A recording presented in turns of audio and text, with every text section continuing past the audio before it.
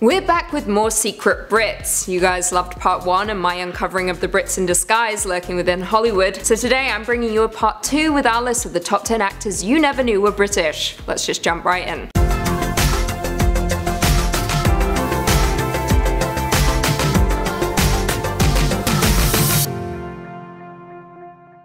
Coming in at 10, Idris Elba. You smart, man, I could see that. I wanted you to choose somewhere safe for us to speak, but goddamn.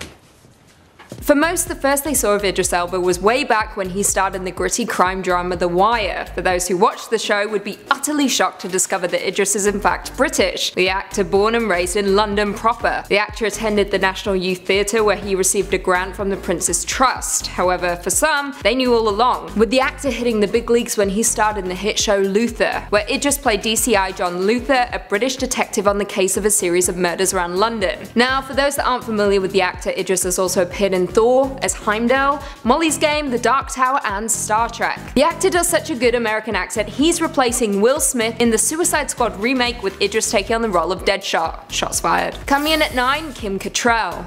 Yeah, we got cut off. Look, I need to get him 3 VIP seats and... Look at you! Look at you eating your pesto!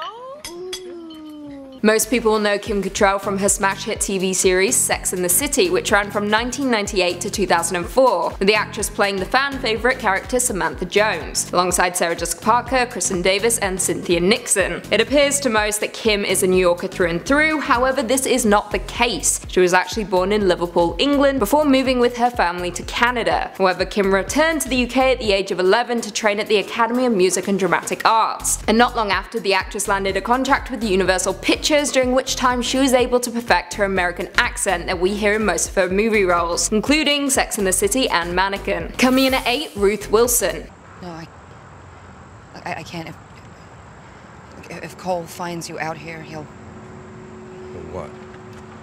I'm sorry, I have to go. I can't. Allison. Ruth Wilson is one of those actors that pops up in a crop load of films, yet you can't quite remember her name or where you first saw her. Yet she is perhaps one of the greatest actors to hail from the UK. Born and raised in Surrey, Ruth first hit our screens when she appeared as Jane Eyre in the TV miniseries of the same name, before going on to star in Anna Karenina, The Lone Ranger, and Saving Mr. Banks. However, most will know her as Alice Morgan from the hit British crime drama Luther, where she stars alongside our number 10, Idris Elba. Now, Ruth is sneaky, with the actress capable of nailing most accents and dialects, specifically American, which she shows off in the Showtime series The Affair. In more recent news, you'll be able to find Ruth starring as Marissa in the highly anticipated TV series His Dark Materials, which is currently in post-production. Coming in at 7, Rebecca Hall. A few days ago, my bank was robbed. 4 men took it over and opened the safe.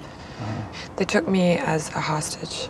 We always forget about Rebecca Hall. I mean, honestly, I forgot. I even put her on my list until I almost filmed this with nothing written for this number. Anyway, I digress. This isn't about my dislike for Rebecca Hall or her subpar acting abilities, but instead her heritage. Rebecca Hall was born and raised in London, England, and gained a lot of attention when she starred in the 2006 drama The Prestige alongside Hugh Jackman and Christian Bale. However, most Americans will know her from Christine, The Gift, and of course, The Town, where she starred alongside Ben Affleck. The actress absolutely nails the American accent, and the fact that her mother is an American I'm sure certainly helps. I mean, I did love The Town and The Prestige, so I'll give her that, but we're still not on great terms. Coming in at 6, Andrew Garfield. Okay, I gotta tell you this one thing, and it's about the vigilante and the car thief, alright?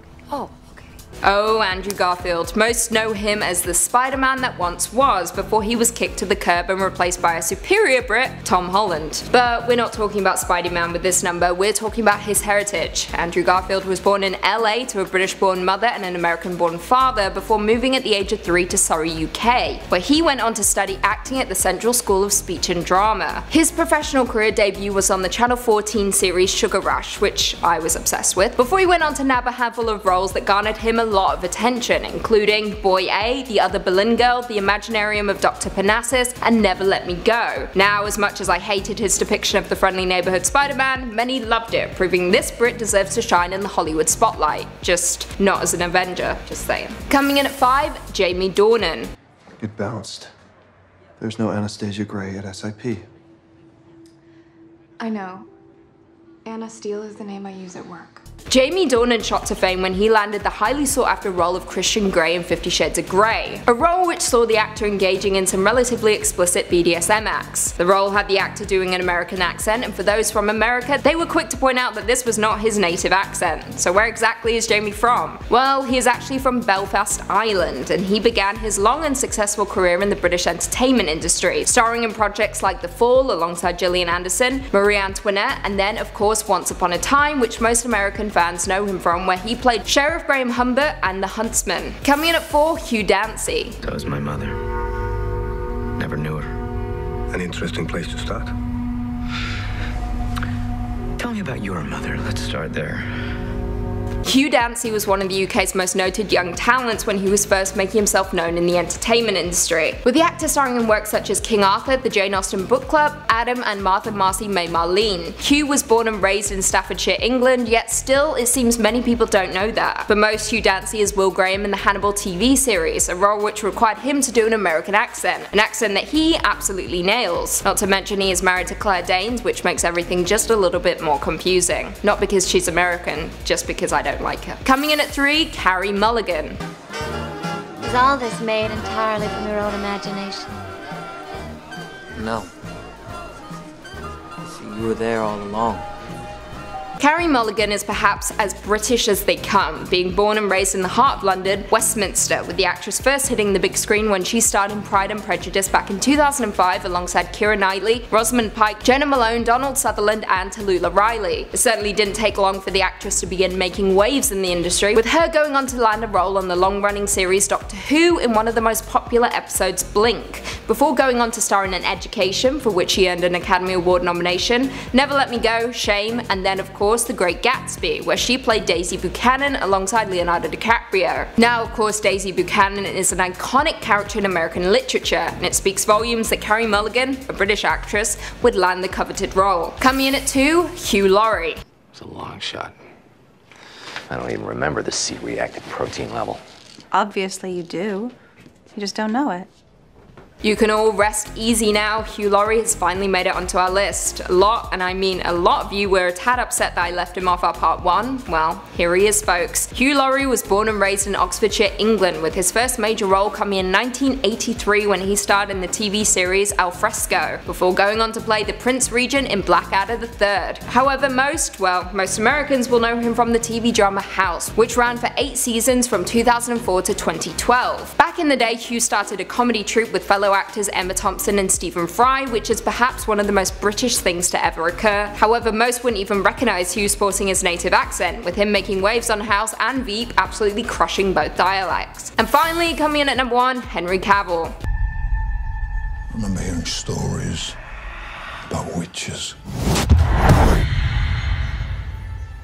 Perhaps the only person who can outrank Hugh Laurie right now is of course the Witcher himself, Henry Cavill, an actor who is all over the internet right now with the latest trailer dropping for his new Netflix series The Witcher, based on the popular video game and book series. However, did you know that Henry Cavill was born in Jersey Channel Islands, which if you don't know is a British Crown dependency. He first found his way onto our screens in 2007 when he starred in Stardust, before later going on to land a recurring role on The Tudors, which ran from 2007 to 2010. However, the role that truly shot this actor into the Hollywood limelight was Man of Steel, where this British actor played America's most famous superhero, Superman, an iconic role that could have only been gifted to a Brit. Well, there we have it. Do you guys agree with our list? Were there any Brits that we missed? And more importantly, what country would you like us to tackle next? Leave us all your thoughts and feelings in the comments down below. If you haven't already, be sure to give this video a big thumbs up, subscribe, and turn on notifications so you never miss another Beyond the Screen vid. And until next time, see you later.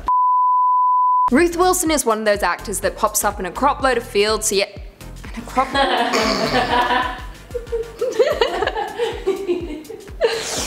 crop load of fields. Ruth Wilson is one of those actors that pops up Ruth Wilson is one of those Ruth Wilson is one of those actors that pops up in a It's fine, it's not even funny. It's not funny. Nothing's funny. Coming in at 8, Ruth Wilson. Okay, I'm ready. It's not funny anymore. You got this. I do. Ruth Wilson is one of those actors that pops up in a crop load of films. Oh my God. Coming in at 8, Ruth Wilson. Ruth Wilson is one of those actors that pops up in a crop load of films. Yeah. Yet you can't quite remember her name or where you first saw her. Now Ruth is sneaky. Yes, she is.